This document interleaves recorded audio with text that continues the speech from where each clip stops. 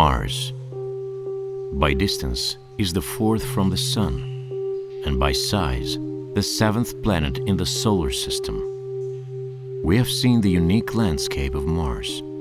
The extinct Martian volcano, Olympus Mons, is the tallest mountain on the planet, and the Mariner Valley is its largest known canyon, and there is a huge number of impact craters. Mars has a rotational period and a change of seasons similar to the Earth. Nonetheless, relaxing under the palm trees, which don't exist here, isn't going to happen. The average temperature on Mars is minus 40 degrees Celsius.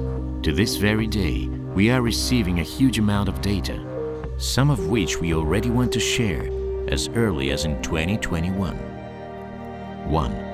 Before you are the white clouds that occasionally appear in the upper layers of the atmosphere of Mars. And as we know, clouds do not form on their own. For their formation, something is required to help the water condense. For a long time, climate models simply could not explain how they could have formed at this sort of altitude. The process consists of what is known as meteorite smoke, whose burnt residue helps the water vapor condense and turn into small particles of ice.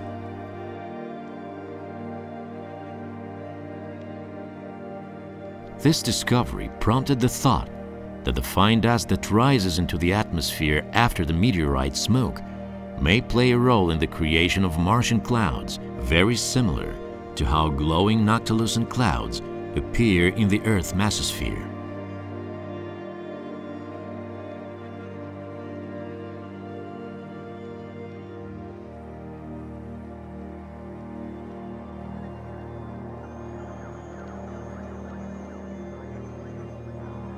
Two. Another interesting study draws attention. The analysis of 200 dry riverbeds showed that deep, wide rivers existed on the surface of Mars for an unexpectedly long time. This is because there were oceans of water on Mars, which contain almost as much liquid as our Arctic Ocean. This makes the history of the disappearance of the water extremely strange and inexplicable.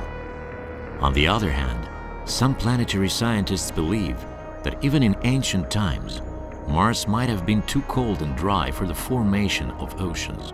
Other researchers propose that there was water on it, but it was only able to achieve a liquid state during times of volcanic eruptions or after the impacts of large asteroids from the asteroid belt.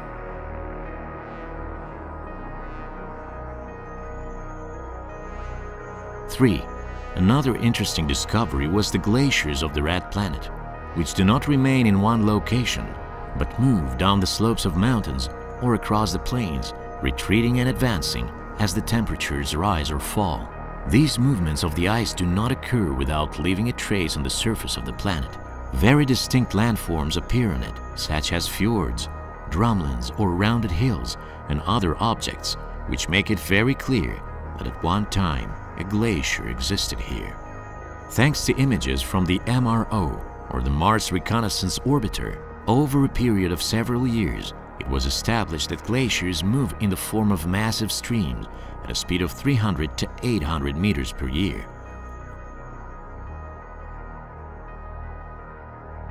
However, on the Tempe Terra, located to the north of the Tharsis volcanic plateau, the probe managed to find what are known as eskers, rather low and very long hills, similar in shape to railway embankments. Eskers, unlike many other glacial landforms, are formed not as a result of the movement of the ice itself, but rather of the meltwater flows, which spring out from between the edge of the foot of the glacier and the ground, and carve narrow but long channels, tens of kilometers in length.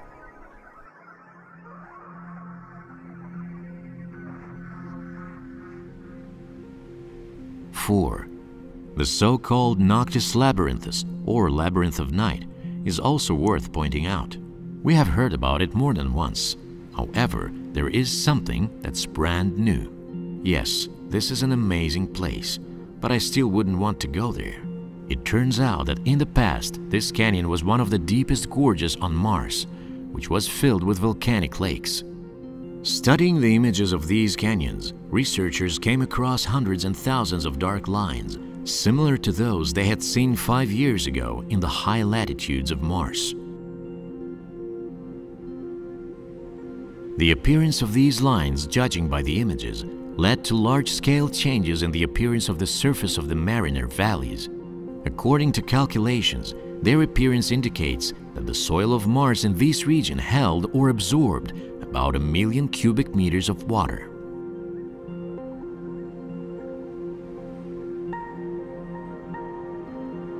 Five, let's turn our attention to what are known as the sand spiders of Mars.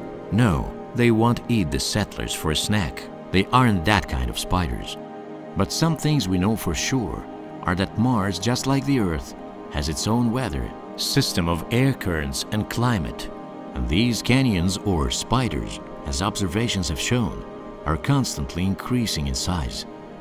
What causes them to grow? Actually, Martian sand dunes and deposits of dry ice, the frozen carbon dioxide that cover the dunes, facilitate the formation of these landforms. In the summer and springtime, when the air and soil temperatures on Mars sharply increase, a portion of the ice warms and melts. As a result, the dry ice turns into carbon dioxide. A giant bubble of gas appears under the surface of the glacier, and the pressure in it increases. After some time, it reaches a critical point. The ice bursts open, and the CO2 is ejected into the atmosphere of Mars through the fracture. Together with the gas, a massive amount of sand falls onto the surface of the dust-covered ice, which, due to the high pressure, turns this air geyser into a sort of sandblasting machine, stripping away the surface. Therefore, the cracks through which the gas escapes grow each season and turn into the giant spiders, which can be seen in the MRO, or the Mars Reconnaissance Orbiter images. It's difficult to come to grips with the fact that 4 billion years ago, Mars probably resembled the Earth. That means its vast expanses were most likely covered with a shallow ocean, perhaps several hundred meters deep, but not kilometers, as on the Earth. Clearly, there was water. There is already no doubt about that. However, billions and billions of years passed, and Mars rapidly died, becoming cold and losing almost all of its atmosphere.